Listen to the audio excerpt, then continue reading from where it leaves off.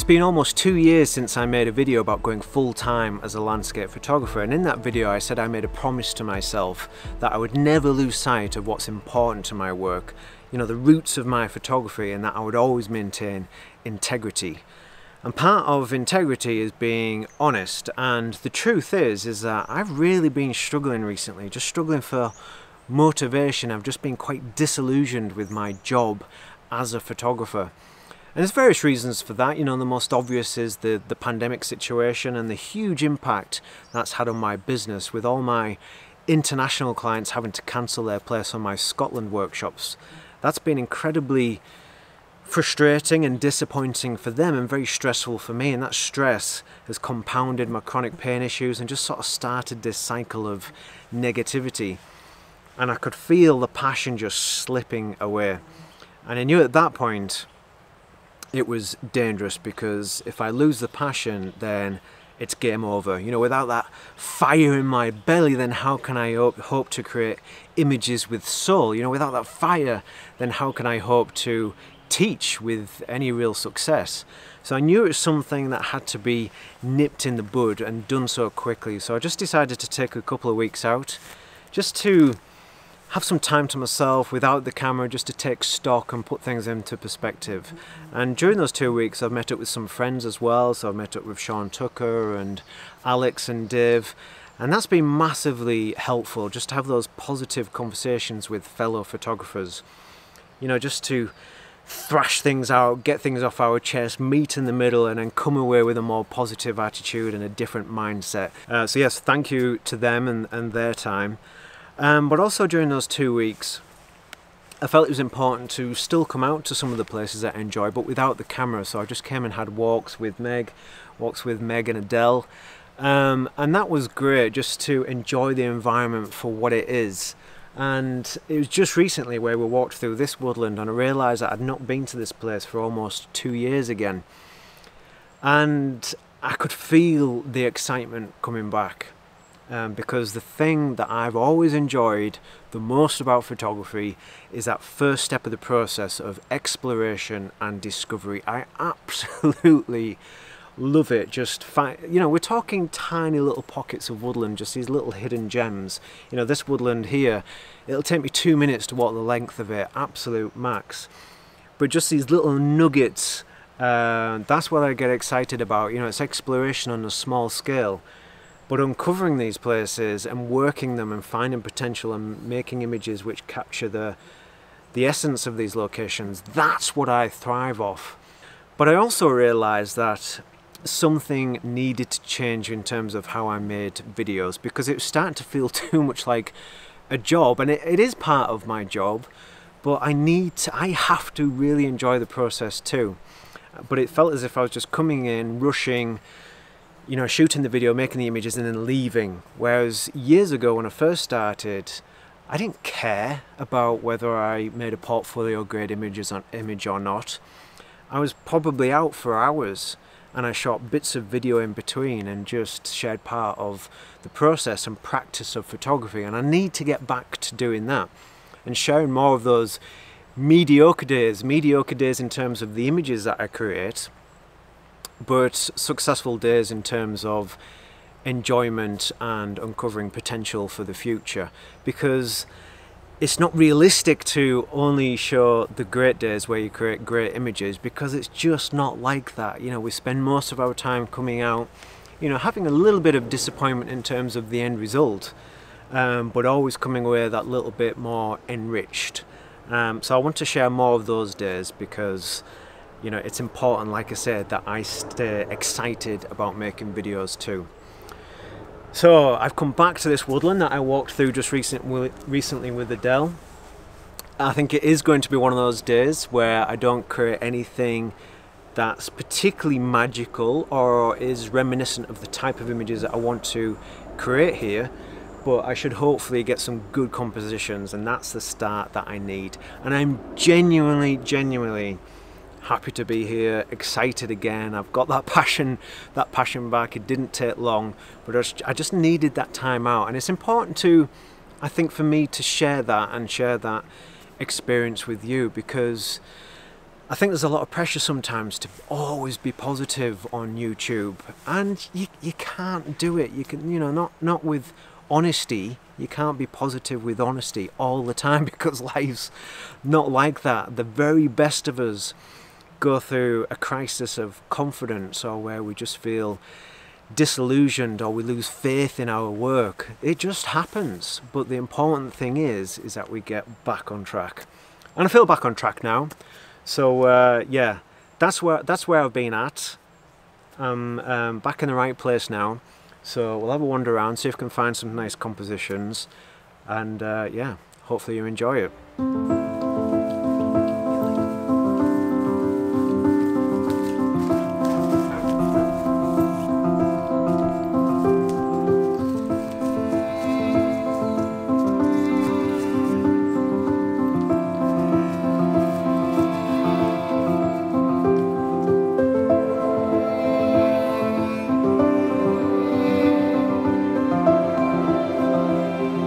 So I've got my first composition lined up here, which I seem to recall is a scene that I took a scouting shot of a couple of years ago, but I just never got round to coming back and making this image work. So it still feels like not so much a scouting shot. I think it will come out quite nice, but this is definitely a scene that I would want to come back to under more desirable conditions. But it's a lovely open scene. It's quite convenient, just off the path near the entrance to the woodland. And it's just got that quality that I really love and often admire in woodland, whereas where you've got that lovely natural spacing and breathing room around the trees. So we've got a series of alder trees, and I think it was in a very recent video, my last video perhaps, where I talked about enjoying photographing alder trees recently. Not one that I've really photographed that much, but they are a nice tree to photograph at this time of year, because they don't take on a lot of colour in the autumn time. But they do have this fantastic feature, which is very, very obvious here, where there's all this growth coming up at the base of the trees.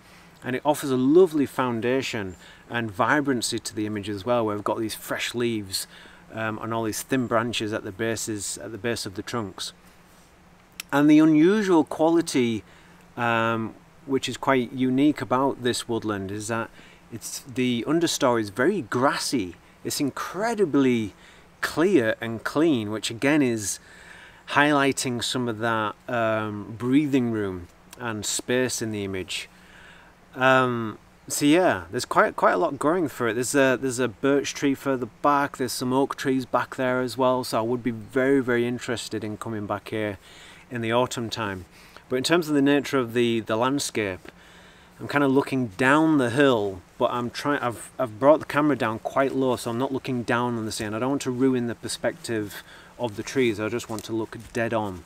And then the land just falls away very steeply down to the river, and then there's the opposite valley side, when I think the opposite valley side is plantation, so we can't really see much of that, but at least it's offering a consistent tone in the background. There's a bit of yellow coming through as well from an oak tree, the leaves on the oak tree back there, right in the middle. And again, like I've often talked about, is that the balance of light in the scene, and it is nicely balanced. It's coming through from an opening in the canopy there, highlighting some of that texture in the tree bark, bringing out some of that vibrancy at the base of the trees. Then it gets dark, so we start to get that feeling of layers. And then once we hit the valley, it's then light, so we get that feeling of light coming in from the back as well, and it certainly feels more concentrated in the center of the image, so that's really nice. Now I'm having to be very, very precise with positioning. I'm going for a 16:9 crop, and there's literally no room to spare. It's so tight to get it into that 16:9, but that's what works. It gets in this lovely series of trees. It feels nicely balanced in terms of weight. Everything's just green and yellow, so the balance in terms of color is fine. And yeah, precision in terms of getting the separation in the trees. But to be honest, when I'm talking about precision, I think for me, you can have precision in a composition and it still be poetic. Because I guess you do run the risk of having too much precision where everything feels quite formulaic. But I think the poetry in the image comes from your sensitivity to the relationships in the scene, or the expressions in the trees, if you like. So when we look at the shapes and the interactions in the trees, you know, rather than just looking for, I think if we only look for precision in terms of separation between the subjects, then we do risk it appearing a little bit clinical or formulaic. But if we're getting that separation and we've also got that sensitivity to the expressions, the interactions, the flow through the scene, and we're capturing that successfully in the image, then that's when I think it works, and we can still have that little bit of poetry and that nice flow through the scene. But I'll have a look at the back of the camera actually, and I'll show you how things look back here and the settings that I'm going to use. So you can probably see what I mean now in terms of precision, because there's just no wriggle room whatsoever in terms of framing up this scene. We've got this nice band of green at the bottom here just to frame things off. There's no room to spare whatsoever to the left and the right of these clusters of leaves and branches. And if I just zoom out a little bit, there's the skyline up there. I think it is important in this instance to just nip that out. We can just manage to do that. Because it would offer a bit of a distraction in this case. We really want to kind of be more immersed into the centre of the image, and I do quite like this opening here and this silver birch tree back there. Now in terms of focus, first of all I need to decide where I'm going to focus. I'll probably focus on this tree over on the right hand side. It's just that little bit further into the scene, so by the time I've focused on there and set the aperture that I want to use, we should get all these foreground trees nicely in focus, a decent level of focus in the background too, so we've got a good depth of field just to bring out all that texture and detail. But I tend to have the aperture right open to start with, so f2.8. That's going to give me a shallow depth of field, and when I use my shortcut button for focus peaking and then zoom into this bit, the shallow depth of field just makes it really easy to fine-tune the focus like that. And I can come back out, set it to f11 in this case, but I do have to wait for a calm spot. It's actually quite calm now, so I'll take the photograph now. There we go. Because the shutter speed's only 1/4 of a second, so I just need that calm spot because I'd rather get all the detail rather than any blurry bits, any blurry leaves. So that's looking pretty good. I've got the white balance set to daylight. That's given a fairly accurate representation of what reality is right now, and that's how I like to work, is capture reality, and then that provides me a really sound starting point in the editing suite, and then I can make some minor color changes at that point if I want to.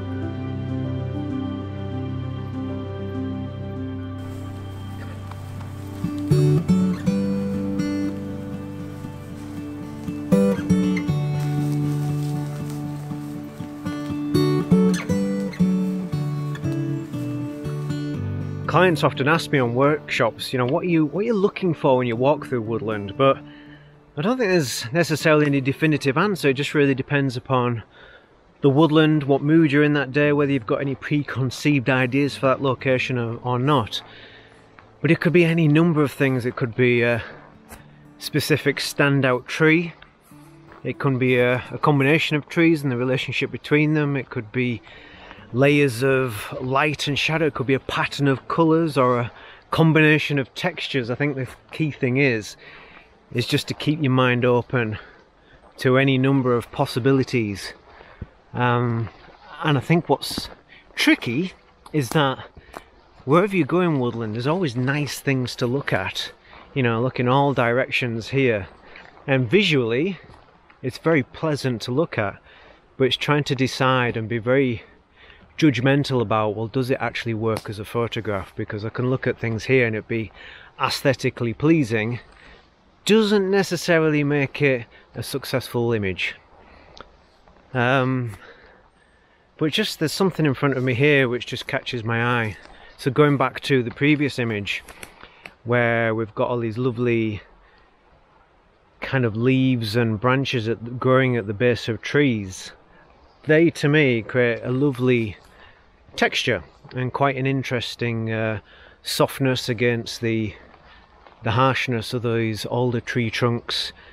Got a combination of ferns and brackens around the base, more texture, but then in the back these trees are quite dark themselves. You can see here the tree trunks are quite dark, and then there's this feeling of light in the background. So again, those combination and layers of light and shadow in order to get depth when things like fog aren't giving it to you. So kind of looking here, do you know what, I might actually try and make an image here. Yeah, let's try and make something work.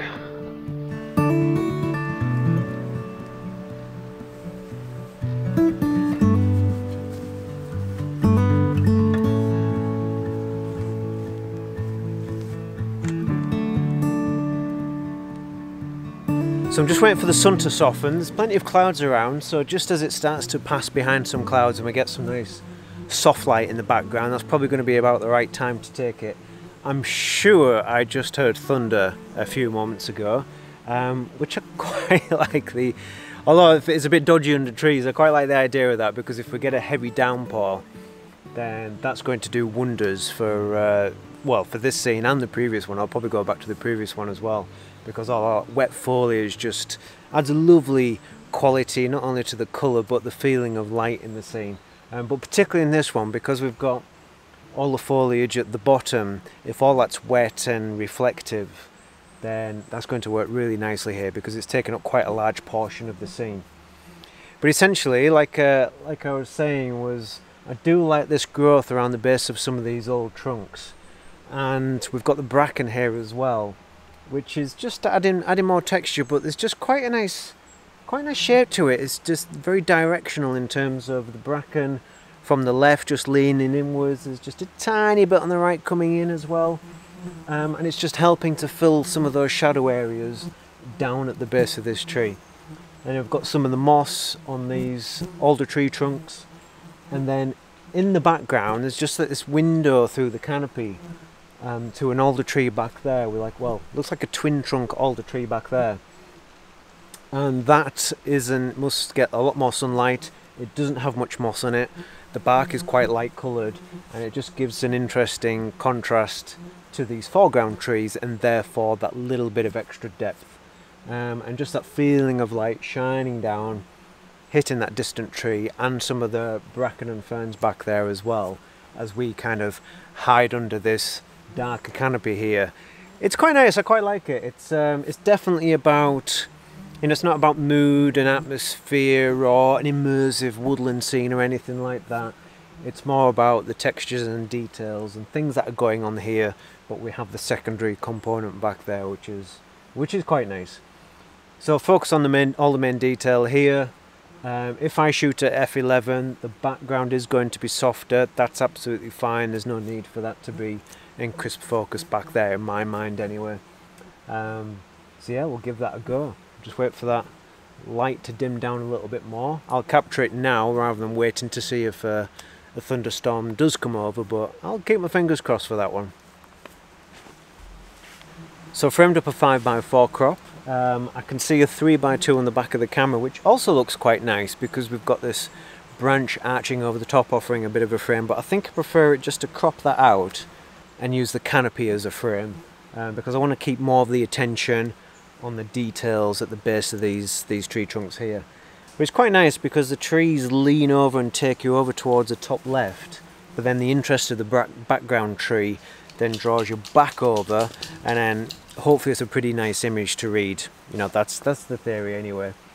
But we've got some nice sort of weeping branches over on the left, giving that some of that kind of canopy frame.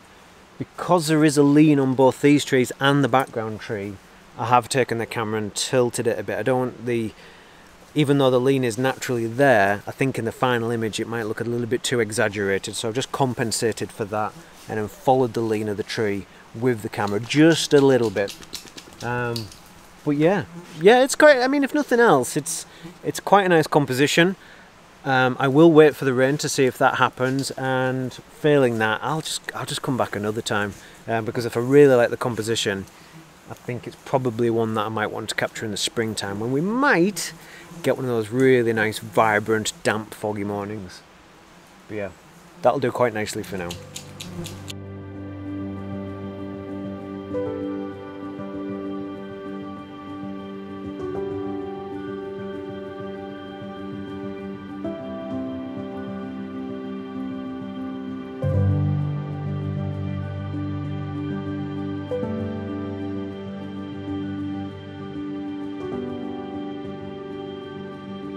As you know, Meg is a huge part of this channel. She has plenty, probably more fans than I do.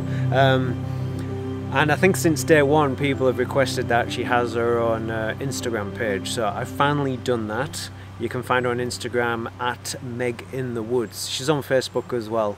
And it's just a bit of fun. I think she means a hell of a lot to me. And I think it'd just be nice to have that platform to share a bit more of her daily antics. So yeah, please give her a follow and laugh along with her. But yeah, I hope you've enjoyed this episode. Thank you very much for watching, as always, and I can't wait to see you for the next one.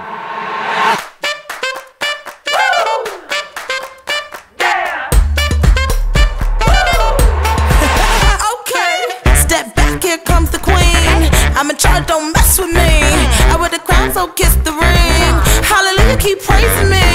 Tell me now, who's the boss? I got this thing on lock.